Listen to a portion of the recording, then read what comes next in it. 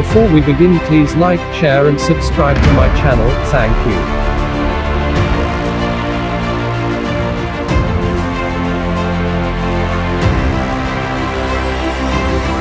Armed Forces of the Philippines (AFP) Chief of Staff General Gilbert Gapay said during his confirmation hearing September 2 before the Commission on Appointments that the military has a long-range, medium-range, and current operations defense plans. General Gapay said that these plans go through process and changes will have to go through the process. The details basically remains the same, Mr. Chair, Your Honor, but sometimes priorities change. For example, right now, we are prioritizing air defense because of the emerging threat of missiles which are being developed in the neighboring countries, General Gapay said.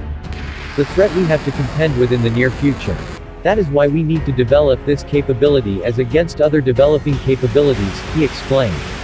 So it would depend on the current and emerging security environment, and we also do this periodically, the strategic environmental assessment and all other actions to include force restructuring, capability development, and new doctrines as well because of the evolving modern warfare and technology.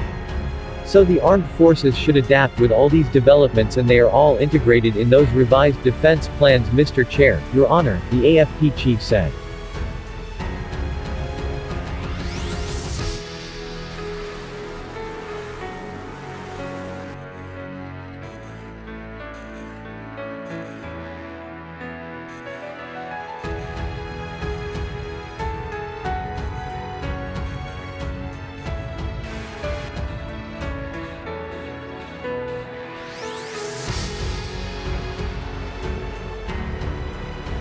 See you in the next video. Don't forget to like and subscribe to my channel, thank you.